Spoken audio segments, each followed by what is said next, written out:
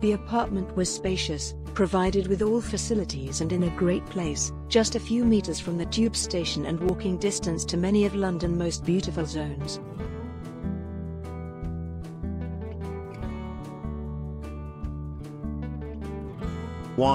We have been staying for a month there, and first week was awful, because we were given a small dark flat, both windows were facing a wall, with literally no light. However, administration later moved us to a much better apartment with 3 big windows, facing The east. position in the city and at the 6th floor, apt 87. The 2 rooms are much better for a family than 1 studio.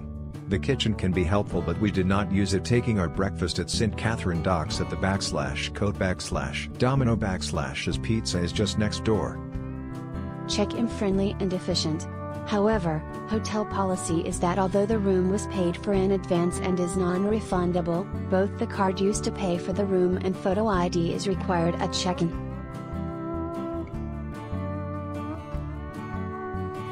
I like the location, surrounding and the property.